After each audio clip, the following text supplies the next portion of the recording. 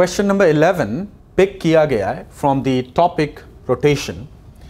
There is a slender mass of length L and which is standing vertically on a perfectly smooth surface.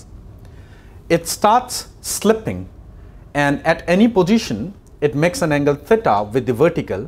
और ये जो position दी गई है, this is at any given instant. On the basis of this particular fact, we need to see which is the correct option. The first one says instantaneous torque about point of contact with the floor is directly proportional to sin theta. Verify करते option number A verify करने के लिए at any given position this is the situation. Instantaneous torque देखनी है. Let's make the free body diagram and this is mg. Here we got to be careful. Angle theta is measured with respect to vertical. Torque about this point would be produced only by mg, so that torque would be mg sin theta multiplied by L by 2. So with this particular fact, option number A goes with the correct deal.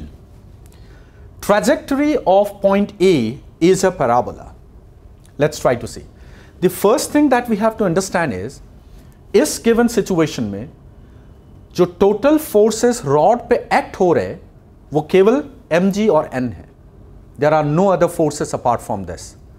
And initial speed of the center of mass is 0. And one interesting thing what we can see is that since initial speed is 0 of the center of mass and the force is purely along y direction, so the center of mass will have an acceleration only along y direction. Together, before concluding option number B, we can come up with a conclusion that center of mass would fall vertically downwards under this particular condition. So I can see option number C would directly be voted because the center of mass will fall vertically downward in absence of initial velocity and in absence of force along x direction. So option number C would be correct. इसका ये मतलब है, if this is the initial line, now you could see that one more thing I have to add, that this initial point has been given as the origin. तो ये साफ clear है, the center of mass would always be above the origin because it is bound to fall only in the vertical direction. अब एक काम करते हैं. Let's try to see the point A which is here. And we'll now try to verify option number B. In terms of the coordinate of option number A, you could see this is theta. So this angle would of course be pi by 2 minus of theta. Let's try to see the x coordinate. Let's try to see the y coordinate. Y coordinate of A would be straight vertical line और वो होगा L cos theta. We can go with the capital L, that's given. Or x coordinate of A, you could see this is L sin theta minus of L by 2 sin theta. So that will be L by 2 sin theta. Now you could straightway see x square by L by 2 whole square plus y square by L square equals to 1.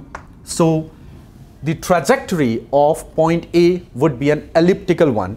Therefore, option number B would be incorrect. Let's go with option number D. When the bar makes an angle theta with vertical, यानी इस given position में, the displacement of its mid is directly proportional to 1 minus cos theta. That's very true.